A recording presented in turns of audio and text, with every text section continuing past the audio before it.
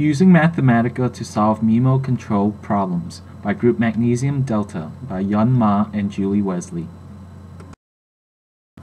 Multiple input, multiple output, or MIMO control schemes are common in industry. They are used for systems that have dependencies and interactions between multiple variables. One method that is used to design and analyze MIMO control schemes for steady-state processes is by using relative gain arrays, or RGAs. An RGA gives a quantitative approach to the analysis of interactions between control loops. Then, variables can be manipulated and controlled to create a control scheme. Example 1 on the wiki is a blending unit that is used to dilute and cool the product stream of a reactor. 3 streams are combined in the mixer: the hot concentrated stream from the reactor, a room temperature stream containing none of product A, and a second room temperature stream containing some A produced elsewhere in the process. We want to control the flow rate, temperature, and a concentration of A in the product stream by manipulating the flow rates of the 3 input streams. A schematic of the process is shown here, with the steady-state values of flow rate, temperature, and concentration. The manipulated variables are indicated with the letter M, and control variables are indicated with the letter Y. On the wiki, this example is solved by hand. We are going to show you a way to solve this problem using Mathematica to analyze the MIMO control scheme using RGA. First, we need to input the equations into Mathematica. Enter them exactly as shown in the example and as shown here. Make sure you assign the equation to the name by using a colon and then the equal sign. Next, we need to create a matrix G.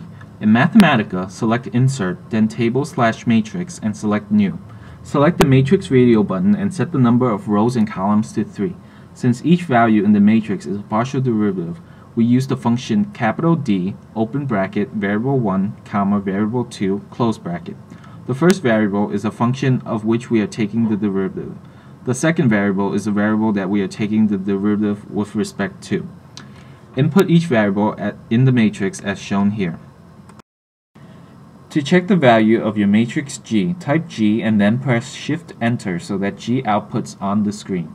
The values in the matrix should match the matrix as shown here. If there are any errors, check the equations and the matrix G you previously entered. Next, we will input all the variables that are given in this problem. This can be done by inputting them as shown here. Be sure to put a semicolon after every variable. Now we will solve the matrix using the variables for this system.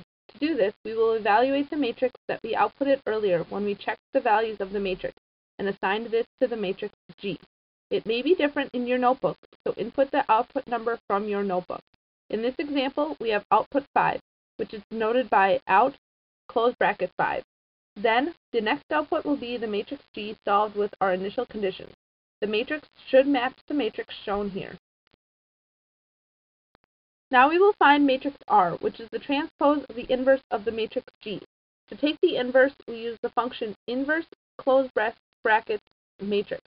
We can simultaneously take the transpose by using the function transpose, close brackets, matrix, and putting the inverse matrix in the transpose function.